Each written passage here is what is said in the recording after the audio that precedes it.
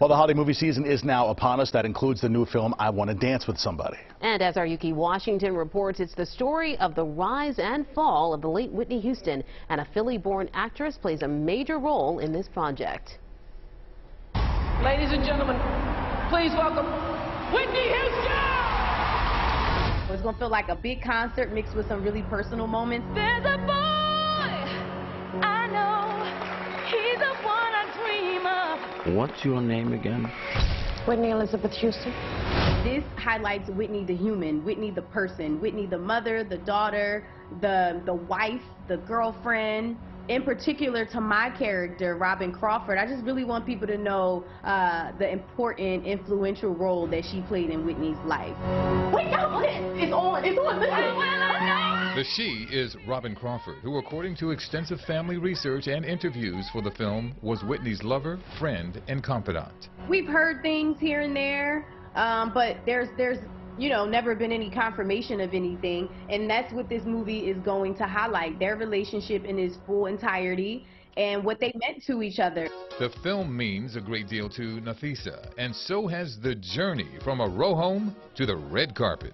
Nafessa, look at you, a Philly girl. I'm so proud of you. I was born in West Philly. I graduated from Lamberton High School, and then I went to Delaware State University, then transferred and graduated cum laude from Westchester University. Go ahead now. I interned going into my last year of college at the DA's office in the homicide unit, and I just realized that it wasn't my calling, Ukee, and I promised myself to just go and do it, and that was acting. The Philadelphia native saw rejection when first starting, but she stuck with it. And then here we are.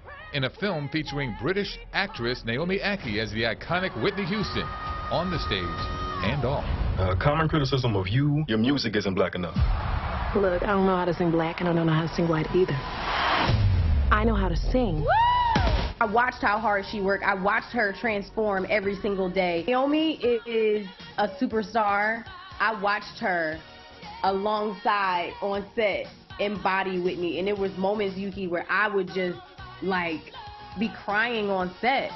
As you could imagine, it's like you can feel Whitney's energy and her spirit and her essence. Which was accompanied by an amazing cast, including veteran Stanley Tucci playing the vital role of the man who discovered Whitney, recording executive Clive Davis. I had the honor of meeting film director Casey Lemons on another project a few years ago. She just made us feel really safe as an artist. The more safe you feel, the more free and vulnerable you are to come out and really play as an artist. And now it's your turn to see the artist known as Whitney Elizabeth Houston. Go and see the movie this weekend.